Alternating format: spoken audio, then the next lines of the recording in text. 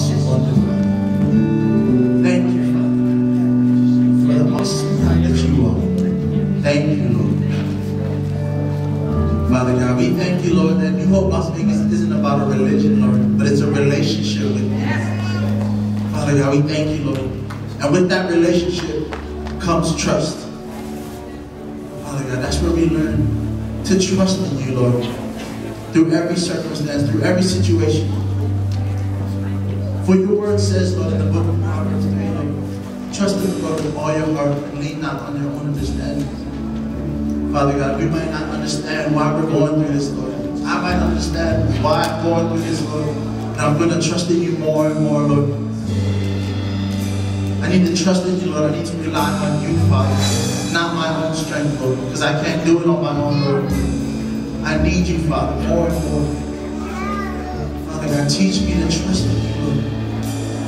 I thank you, Lord, for every circumstance that you give me, Lord, because it teaches me to trust you. Thank you, Father. Thank you, Lord, for your word, Lord, for your wisdom, for your love, Lord, for your mercy.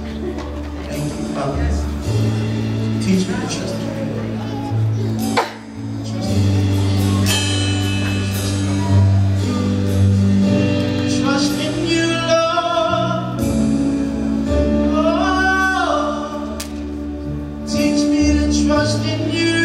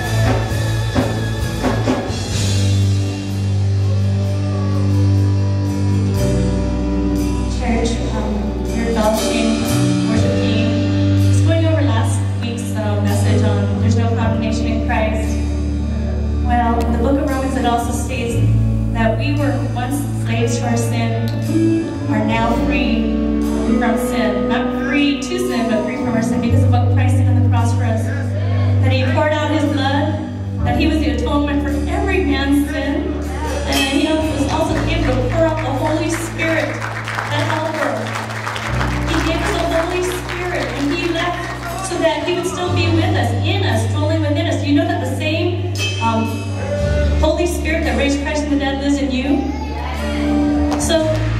Lord, that we don't have to be slaves to our sins, slaves to our flesh, that we can be led by the Holy Spirit that leads us to all truth, that leads us to life, that we are not slaves to sin, but slaves to His righteousness. And church, that's peace. That's peace. We trust Him. I encourage you to stretch your faith out to where He's calling you today. Just trust Him. Trust Him.